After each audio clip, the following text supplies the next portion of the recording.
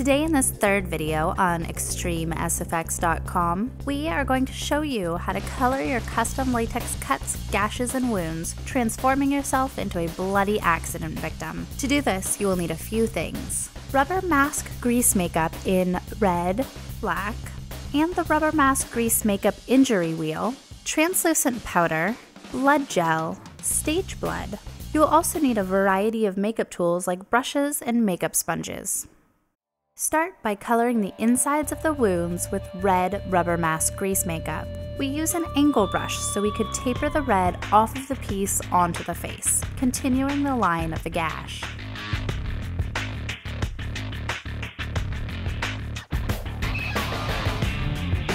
Next, apply maroon from the injury wheel along the inside edges of the wounds, blending slightly with the red.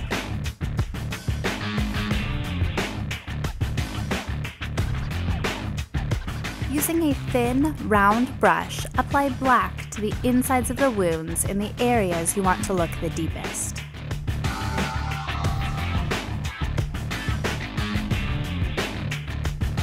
Now we blend the colors inside the wounds a little by patting and lightly dry brushing over them. You don't want to blend the colors so much that they become mushy, you just want to soften the lines between them.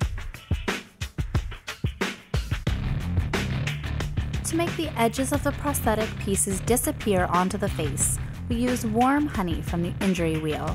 Apply it thickly onto the edges of the prosthetic so the latex disappears, and then blend it out onto the skin.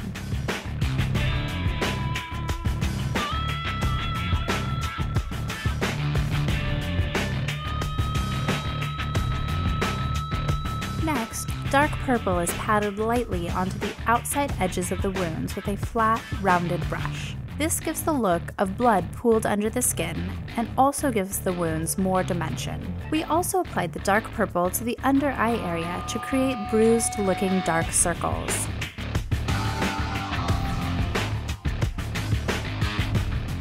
A little thunder gray to the under eye area hollows out the eyes even more. To set the cream makeup, pat translucent powder onto the face. You can use a powder brush like we did, or use a powder puff. What is important is to start by pressing more powder than you think you need onto the face, then carefully brushing away the excess. You don't want to smudge the makeup by brushing over it before it is set. To give your accident victim a really gory look, apply blood gel in the wounds. Blood gel is nice and thick and doesn't run very easily, so it will pretty much stay wherever you put it.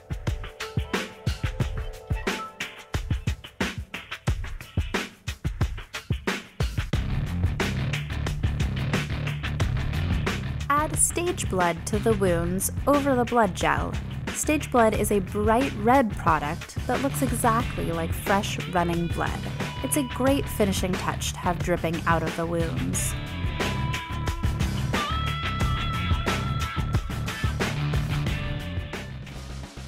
Thank you for watching the third and last video of our Bloody Accident Victim Makeup Tutorial series. You can purchase all of the products used in this video at ExtremeSFX.com. If you enjoyed this tutorial, like, share, comment, and check out ExtremeSFX.com to see more awesome characters.